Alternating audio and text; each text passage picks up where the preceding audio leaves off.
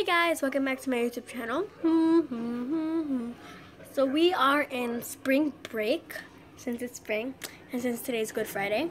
But I'm gonna post today because I made DIYs. So if you don't know what DIYs stand for, DIYs just stand for do it yourself. And today, I did a do it yourself.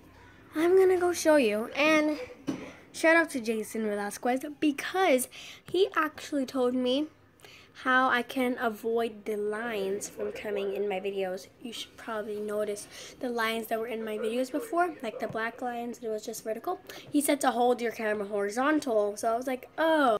So thank you for that, shout out to you. So I'm gonna show you the DIY. So it was like a pencil holder, whatever. So it's this. Jasmine, you show your mom your candle? So let me show you how I did that. So technically, all I did was I took a jar, like a regular glass jar, and then I took some golden paint, and I just painted it over, and it's gonna be like a little light, the first layer, but then let the first layer dry first, and then once your first layer is dry, then you do your second layer, and then that should be good. So after that, you're gonna let your paint dry, like next to the window or something. That's as quick as it can go next to the window.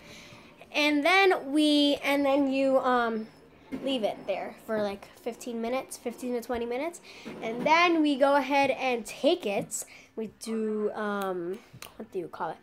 If you want to put any decoration, like a face or like those sparkle thingies. So how to put the glitter is you just put some glue around that area that you want it, and then just sprinkle some of the glitter on top of it, and then you go ahead and let that dry for about 5 to 10 minutes, and then you go and do like a little face with a permanent marker, only if you want to.